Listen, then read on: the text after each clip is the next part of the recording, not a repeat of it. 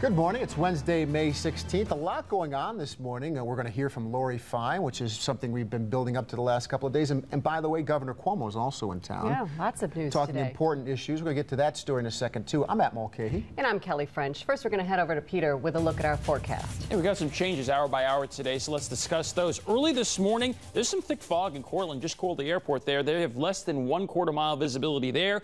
Oswego County Airport in Fulton, 1/4 mile visibility, but it's kind of haphazard and patchy because Syracuse, Rome, Watertown, Penn Yan, Ithaca, Lansing, we're okay in the visibility department, so it's in patches. If you've got the fog, it'll burn off later this morning. Radar's quiet. We're down to 54 at the airport, many mid-50s right now. There's a string of showers there just west of Toronto that we're going to eyeball for later today. But at the bus stop, again, if you've got the fog, it burns off. Otherwise, you're mostly sunny in the mid-50s to mid-60s. We should make a fairly warm lunch hour for you around 76, 77. At that point, though, the front's getting closer, so there's an opportunity for a scattered passing shower or thunderstorm. The highest risk for thunder, though, is actually going to be just south and just southeast and east of Syracuse.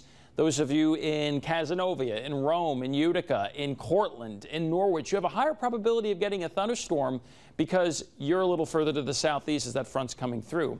We continue to watch the fog and also how the weather changes over the next 7 days. We'll talk about that in the weekend coming up.